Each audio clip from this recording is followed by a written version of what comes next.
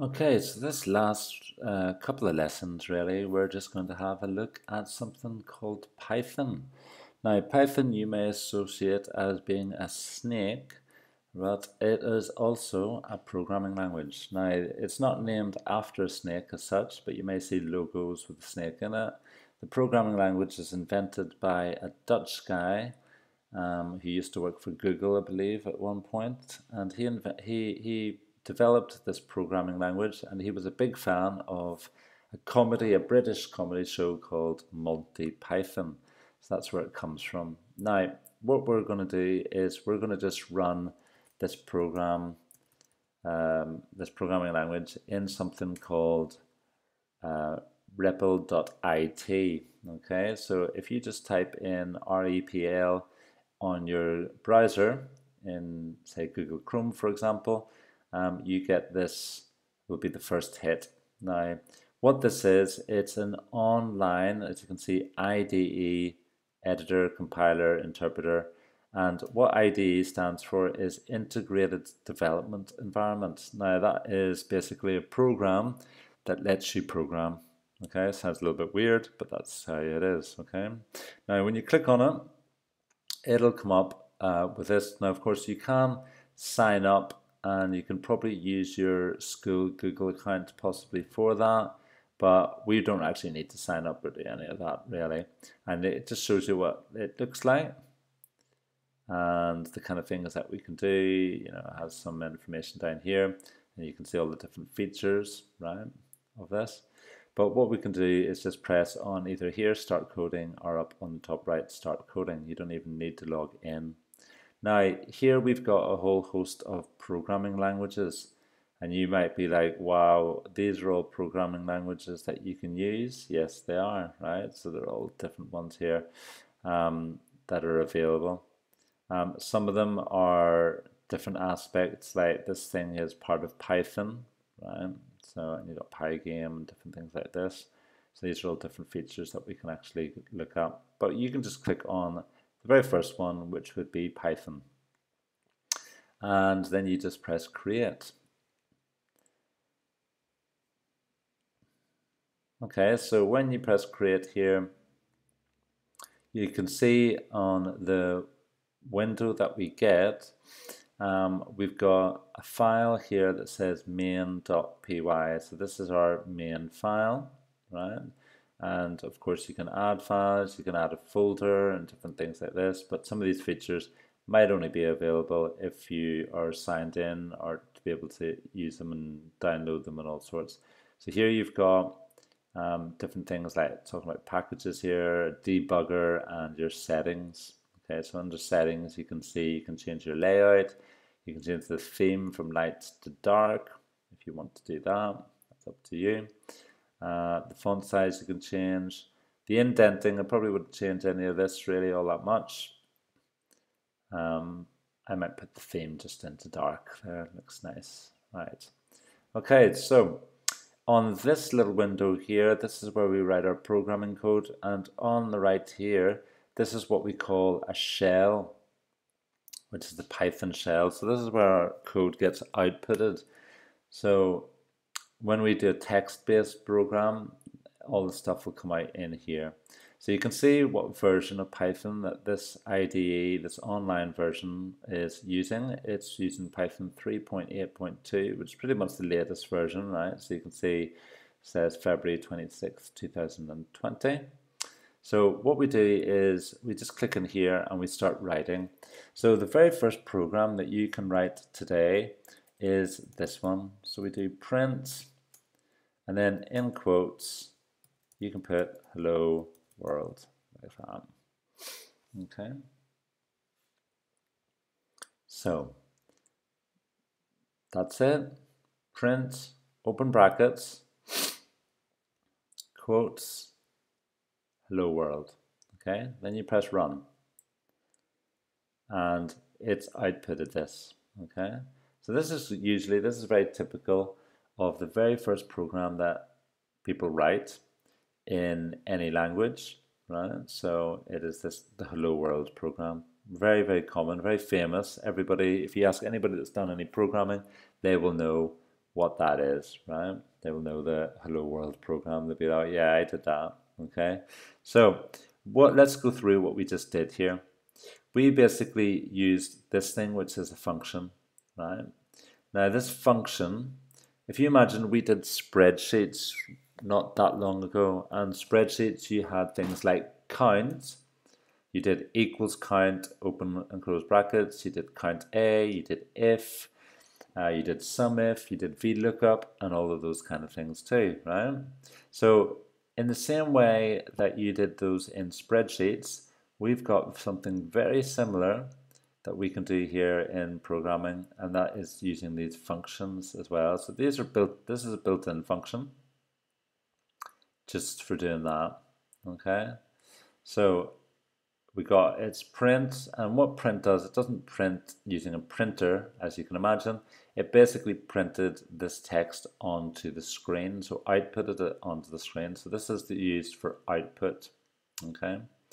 So let's do some other lines of code. We will look at today inputs, and we'll also look at output.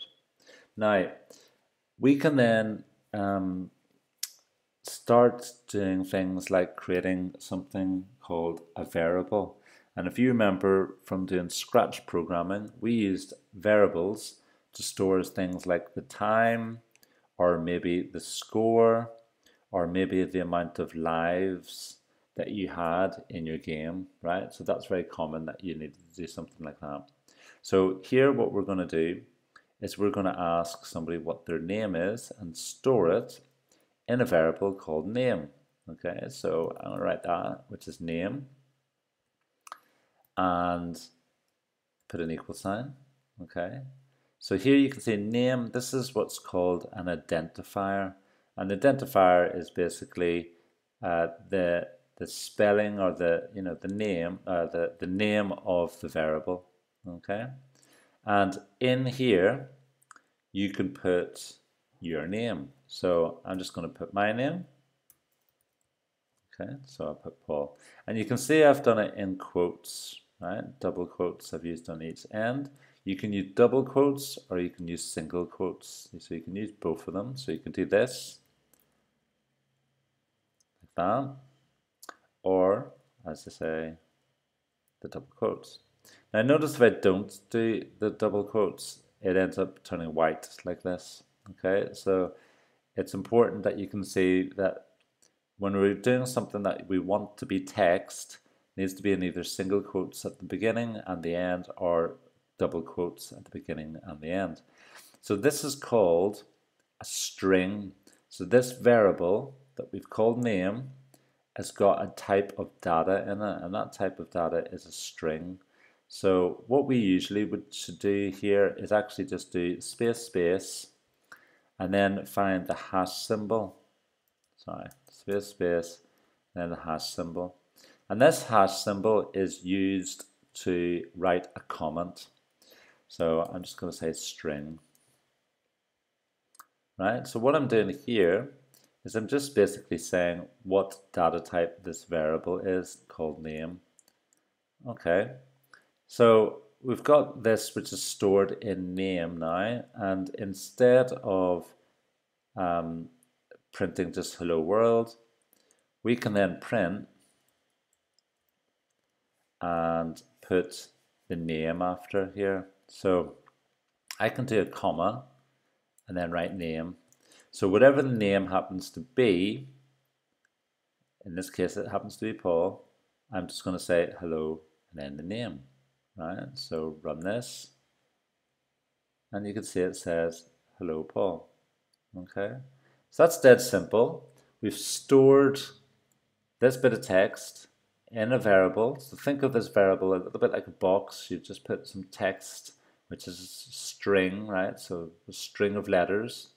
Just put those string of letters in that box called name, and then we're using this function to print out the word hello and what's in the box, right? So whatever's in the box, and you can see it's just done that, right? So like that. Now we can add to this a little bit further. As I could say, we could actually ask somebody for their name instead. So instead of doing actually just storing a static name, somebody's specific name, we could ask depending on who the user is, right? So in this case, what we could do is use a function in here instead, and that function would be input. Now, I can leave the input just like this, but you can see that I actually do have options. Whenever I open this brackets, you can see read a string from standard input, and we would have options that we could put into this. But I'm just going to leave the brackets like that for the moment. If I run this, see what happens. Right, so it's stopped. You can see it says it's stopped here and it's waiting for something. So if I type in, let's say I type in a different name, Bob, and press enter. So I'm writing this in over here. And then I pressed enter and it said, hello, Bob.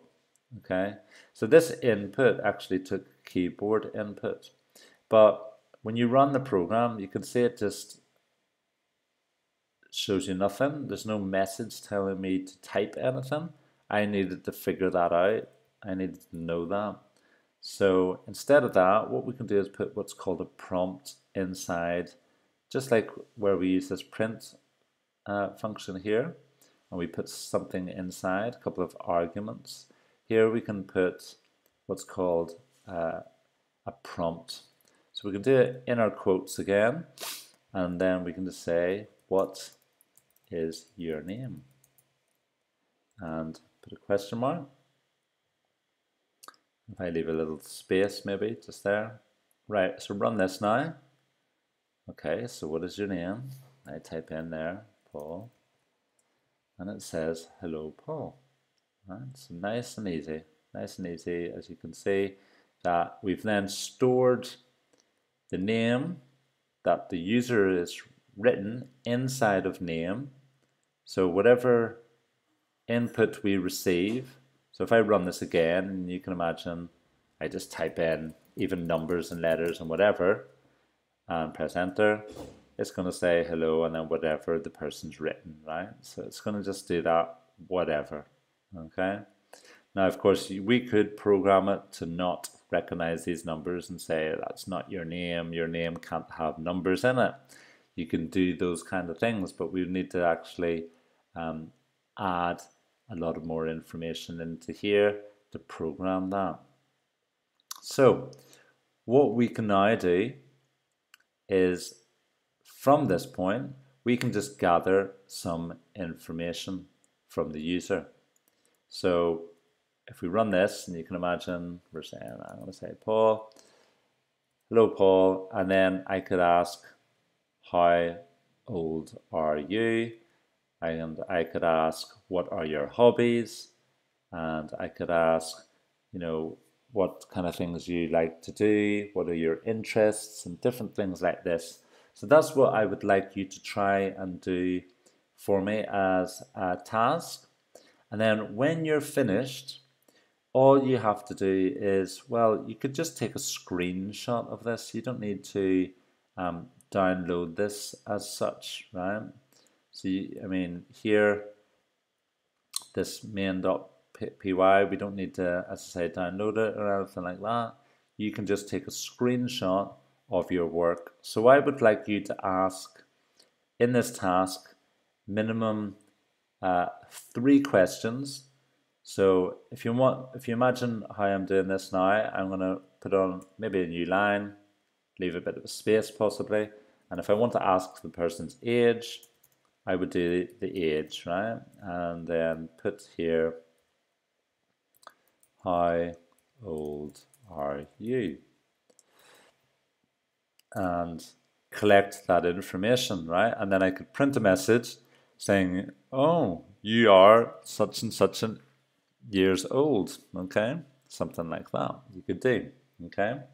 So if I wanted to do the message for that, I could say print, I say you are,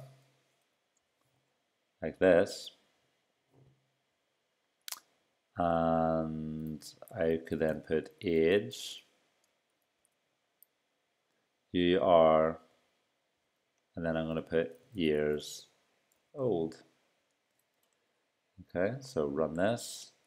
It's going to ask me what my name is. My name's Paul.